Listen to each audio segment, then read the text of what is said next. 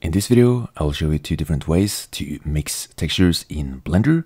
First a simple way, and then next a more complex way where we get the normal maps as well, as you can see in this preview. So let's get started. Okay, so if you don't have a texture already, you can download many free textures in the link in the description. There's no sign up and they're all copyright free. And then once you have downloaded the textures, at least two of them, you can go back to Blender, and then we're going to delete the default cube and then add a plane. And then let's add a sun as a simple light source. And then I'm going to use cycles for the rendering. And then next we can open a new window. And let's go into the shader editor. Then press N. And then press Shift A to add. And then we're going to add an image texture. And then duplicate it 2 times by pressing Shift D. And then next we need to move these nodes so that we can add a node in between. So press Shift A, and then we're going to add a mix RGB node so that we can mix the image textures, and then we can add the textures. So I'm going to start off with a diffuse shader for the sand, and then the diffuse shader for the random bricks. So in other words, just the colors of the textures. And then we connect the color output to the color input, and then connect color to base color. And then we can go into rendered view, and right now we can only see one of the textures.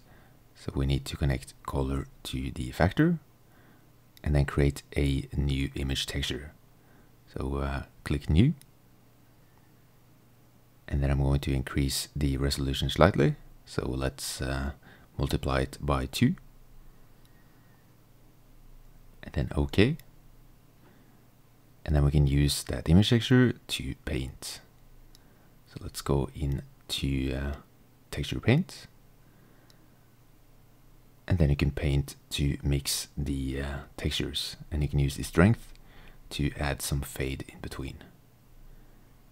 And if you want to go back to the previous texture, you can just change the texture paint color to black, and you will get the other texture back. Okay, so now we can go back to object mode and try out the more complex method so that we get the normal maps, the roughness maps, and so on as well. So let's go back to object mode.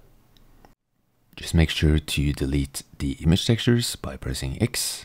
Then we're going to go to Edit, Preferences, and then we're going to enable the node wrangler so that we can use some shortcuts. So press Ctrl Shift T after selecting the principled shader.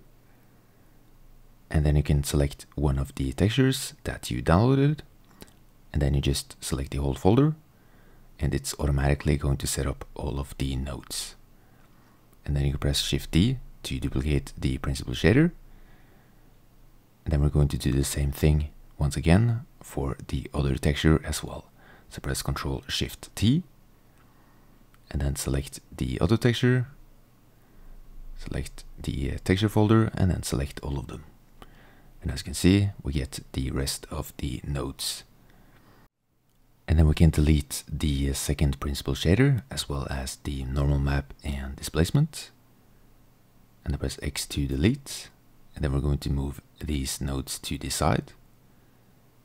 And this one a bit closer. There are many different ways of doing this. If you want to control them differently, for example, there is another node setup, but this is a very simple way to start. So let's add a mix RGB node, set them in between, and then we're going to duplicate it. So press Shift D to duplicate, and then do it 3 times, like this. And then we just need to connect these nodes to the other color and make sure they match. And then I'm going to duplicate the image texture and then remove this texture and add a new one. This will be for the texture painting. and then connect it to the factor for the rest of them, like this. And then we can go into rendered view, and as you can see, we now have the normal maps and so on. So what we're going to do next is to go into textured view, and then go into texture paint, and then you can paint the texture. So just play around with the textures. It was kind of weak, but it's just an example.